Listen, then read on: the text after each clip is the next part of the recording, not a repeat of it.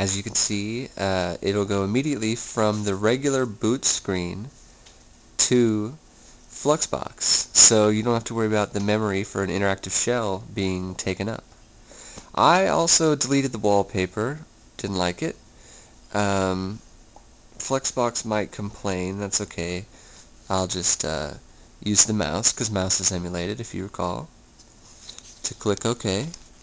The option button up here next to the power button is what you use to toggle between using the arrow keys for mouse and using the arrow keys for arrow keys.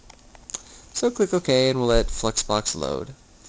And I've been pretty surprised lately with how powerful, really, the Zipit is. It's got a 300 megahertz ARM in there, and you can do a lot of good stuff with that. So the stop button up by your arrow keys here is your right click. So right click on the desktop, go up to Games, Adventure,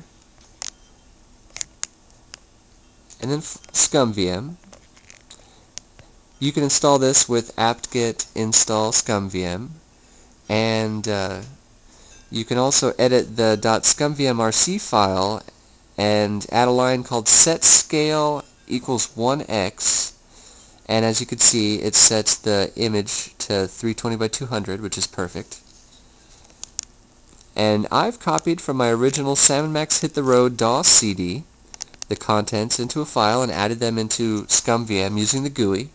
No need to hand edit command line files for that anymore. Mouse works, audio works.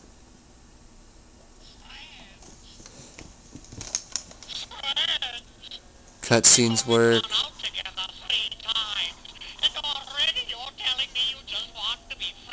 There you go.